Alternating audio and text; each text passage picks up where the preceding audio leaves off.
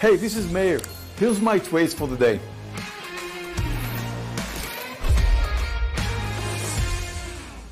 I do want to talk today, traders, about something which came out today, which is extremely important. Sometimes we get the opportunity to trade intraday news, and that happened today with ZM. I want to talk about that, but let's have a quick review of my trades today. As you can see, I'm having a very red day. I'm down $72. And I do have 2 winners and 2 losers. And as you can see, the quantities are rather small for me today too. I played it safe. I didn't see any great opportunities today. But anyway, I'm going to finish in red. One of my losers is ZM. That should have been a winner, but I'm going to talk about it real soon. Before that, let's have a quick look at some of my trades here. First trade I took today was Baba. I shorted it under $226. Baba was a gap and go. It gapped down today. All Chinese stocks were weak today. I didn't feel very comfortable about this trade. I took an early partial around 50 cents, a bit less than 50 cents really, and I'm glad I moved out because, you know, and I'm glad I took a quick partial because it did not really continue much lower and then popped up and just went sideways, so moved out of the rest of my Baba real quick. There's another trade I took in Riot. I went long Riot. Riot was really kind of test ground for, I was really watching the crypto, and you know, I was watching the Bitcoin really moving up at that time when I took Riot. You know, I'm still trying to work out on the relationship between the crypto and Riot and Mara and see if there's something out there. I do see some kind of interesting resemblance, but I'm not sure about the rest. I'm just trying out. You know, the best way to learn something, and I'm still learning new tricks, as you can see here, trying to learn new tricks, is really testing it out. Small size, just trying to feel my way around it to understand if I'm doing the right thing or the wrong thing. I'm not sure I am doing the right thing, but unless I put my money on the table, I will never know. You know, it's one thing to trade the demo or to look at the chart, and it's a totally different thing if you put your money on the stock that you're trading. The only way to learn really is to put your money on the table. There's no other way. Even if it's just, you know, 10 stocks, 100 stocks, whatever. If your average size is 400 shares and you just go along 50 shares or whatever, just have the feeling if you're doing something right or wrong. Is the only way to do that is you need to put some money on the table. Otherwise, you just don't learn. There's 2 trades that I'm not proud of. Last one I'm going to talk about is ZM. And the first one I'm going to talk about is Billy. Billy is a losing trade for me. I went short. There was a nice technical formation here for short in Billy, another Chinese company. It looked nice for short right there. It did not do much, and then it spiked up. You know, I never move out on spikes. Well, saying never is probably not true because, as you can see, it spiked up and I did move out. I don't know, it was like a reflex.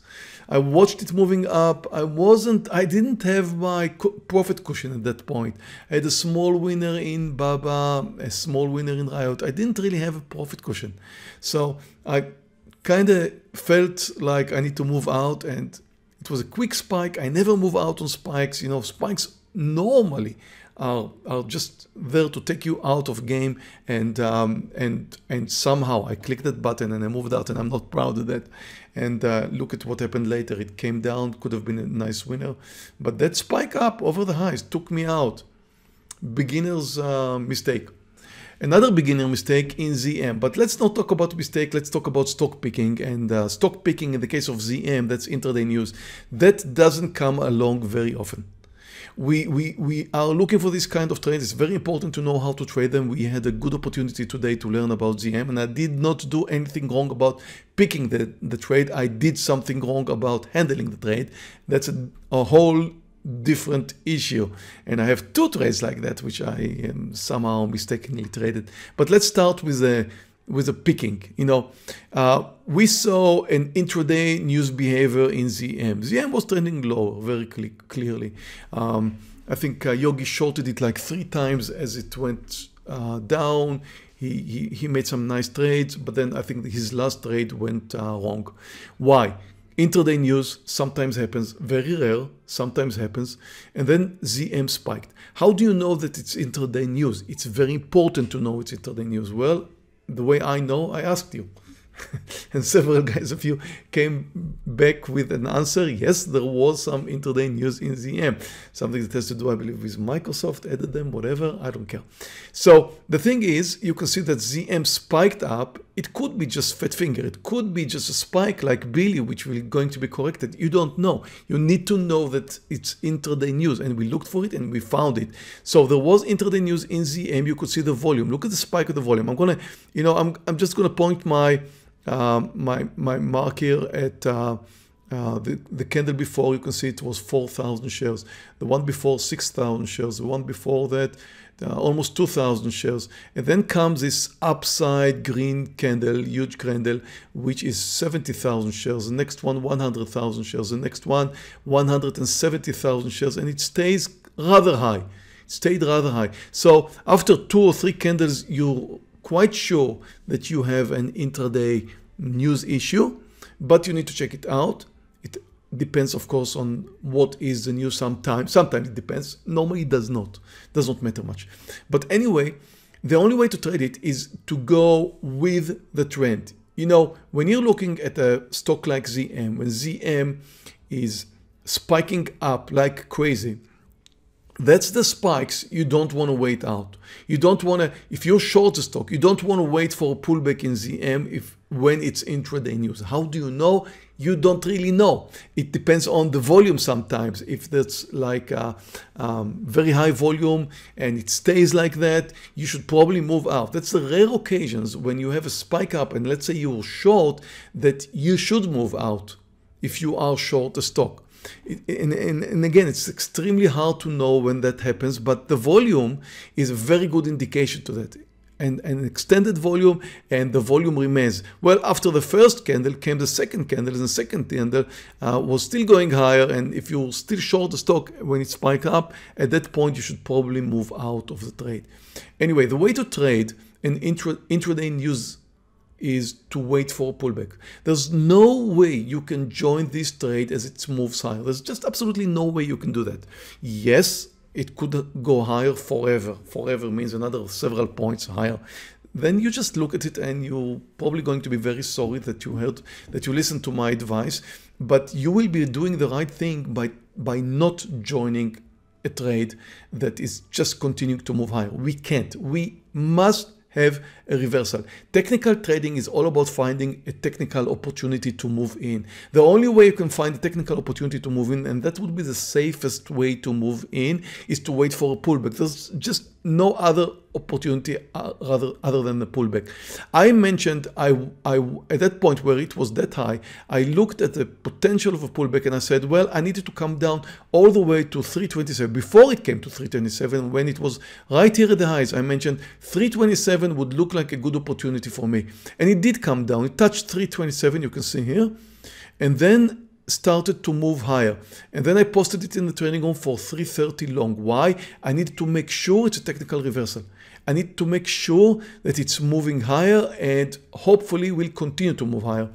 The thing with intraday news is that once they had the first pullback, that's when you should be in, not the second, not the third, the first one. The first one, well, it didn't quite, I could say technically it worked because it moved over the highs almost without a serious pullback. Definitely did not come under 327 again, and it did spike up very nicely. But usually when you have an intraday news, you expect a quick move over the highs, which we did not get. So at that point, it started becoming extremely dangerous once it was close to the highs and did not move over the highs. Well, it kept to the highs. It came down a little bit and then spiked like crazy over the highs. At that point, it was more than 3 points over the highs, 3.5 points. And that was a foolish mistake of mine not to take the partial. You know, I mentioned earlier, you don't move out on spikes, right? The opposite is if you are long a stock and it's spiking up, you definitely take your partials on a spike. You definitely, because you know, the thing not moving out on a spike, if you're short, for example, stock is moving up, it's likely to come down after the spike. So we had another big spike up over the highs, and sorry to say, I felt like an idiot later because it came down exactly like a spike is supposed to behave, and I just didn't take my partial. Greedy, I was hoping to get a little bit more, I didn't do it fast enough, whatever. I mean, I done two mistakes like that today. One with Billy moving out, the second one with ZM not taking my partial. So all my fault, all my fault. A good, nice trade could have ended up in green territory, but I just waited too long and it came down, and well, I had a losing trade and just needed to, you know, just close my trade at a loss. It was not a big loss, and I did not have large size. It was an extremely dangerous trade, and anyway, that I moved out. But again, remember the rules of an intraday news game. When you have intraday news, you wait for the first pullback. The first pullback is the one to take. You wait. You play in your head where should the pullback be, like how far down should it go for it to become a valid pullback. And then my idea was 327, and then it came up over 330, and just imagine in your head where would be the nice technical opportunity to go long. And then you have to wait until it moves over the highs, take your partials. Should have, in this case, I had 3-point partial. It moved over 3-point. 3-point partial and a 3-point stop loss, although I stopped it at 2 points when I noticed that it's coming down gradually. So I just needed to move out when it came down. I did not take my partial at the right place, but that does not make it a wrong pick. It was the right pick. I just didn't play it correctly. So remember, intraday news, it works both ways, up and down. The better ones are the ones that are coming down, because when stocks are coming down, they're coming down faster than they're moving up, because fear is much stronger than greed. So we're doing better when stocks are coming down, but intraday news going up, that's of course something that we play quite a lot when it comes. It's quite rare, but quite beneficial. Anyway, guys, thank you for joining. And I'll see you all tomorrow.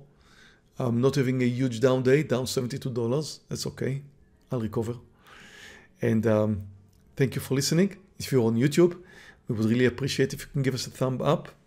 We've got a free trading room here for you, and we'd like to see more people joining us. We like to see more people coming along, and the only way for us to get it is by you guys giving us a thumb up, because that, that drives the YouTube engine to look for, to shows them that you guys like it, and then more people are seeing your thumbs up and joining us as well, and we would really appreciate if you do that. And there's like 1,500 of you guys there, and we would really like to see that happening right now. Thank you. I see some thumbs up coming. Really appreciate that. Let's continue that a little bit more. Just one click of a button, and there's also a subscribe button there if you like to click that, and